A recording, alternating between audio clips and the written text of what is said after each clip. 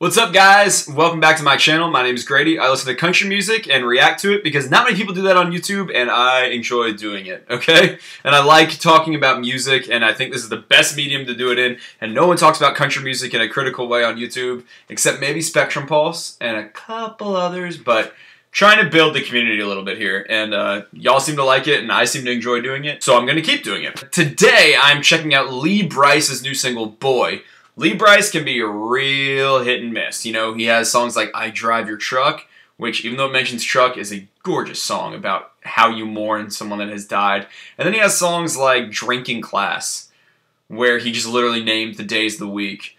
And then is like, I belong to the drinking class. I can really like him and really dislike him. There's a song, Boy. I've heard a lot about it. It seems to be really taking off, so maybe it's connecting with people. I don't know a thing about it, and I'm going to listen to it right now. It has a music video out, so I'm going to check out the music video and tell you what I think.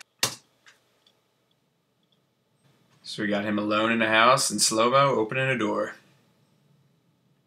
This seems sad. Is this sad? Is this another death song? Boy, you're gonna know it all. You'll think you're 10 feet tall. It's over a car or two. Wish you could burn it down. I love this. Oh, you're gonna love 17. You'll do some stupid. This reminds me of Letter to Me by Brad Paisley. You're gonna drop the ball, hit the wall, and break some hearts like life. Part of you will always be a boy. You gonna be so stubborn. No, you weren't built for backing down. There'll be a small town night, and you'll fall for her sky blue eyes. You think you're a man and not a boy. You wanna drive the kids and throw a punch. I love this. Way too fast. You're a part of me. I wonder if, I bet these are his real sons. It's so beautiful. I thought he was singing to his younger self, but I think he's singing to his sons. Oh, and that's his dad. Oh man, between this and Zach Brown's My Old Man, we've got like all the generations being represented right now.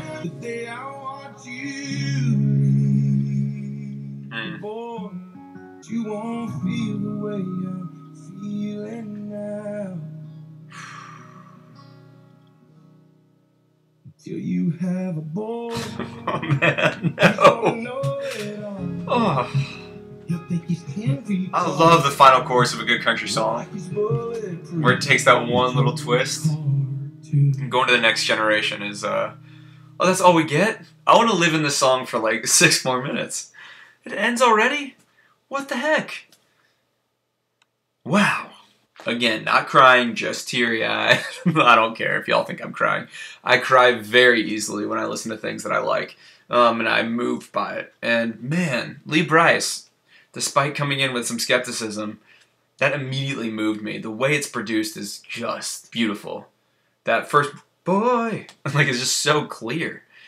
It says boy. It's impersonal in that first word, and then it flips it immediately and becomes so deeply personal. I think that is a gorgeous, gorgeous song. It resonated with me for a lot of reasons. One, you can just feel Lee Brice's care for the subject matter in it. It's universal without being hackneyed. There's not that many images in the song that I'm tired of hearing, even like the driving away, when you're moving out of home. I can't think of that many songs that use that image. I think of There Goes My Life by Kenny Chesney. I think it's really cool to hear a parent reflect on his son growing up. And I'm going to get a little, there's going to be like touches of political feeling in this.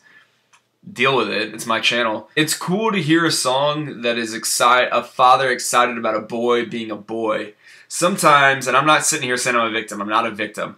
It can feel as a guy that right now society doesn't want you to be much of a man. It doesn't want you to be adventurous. It doesn't want you to get in trouble. It doesn't want you to be reckless. And whatever you want to say, that's a piece that's inherent to boyhood. I love that Lee Brice is embracing the idea that his kid's going to be a little bit reckless, a little bit of a heartbreaker, a little bit misguided, a little bit cocky, and ultimately wise, like he is when he has his own boy. There's an aspect of this, a family through line, a recommendation of becoming a father that is never heralded in society, at least as I hear it. I feel like I feel like in general I'm told that my desire to be a father, to be a man, to procreate, that those are all sort of toxic in some way. This idea of toxic masculinity is frustrating, and the idea that a boy should be a boy without arguing it in that sort of aggressive manner, but just an excitement that you have a boy.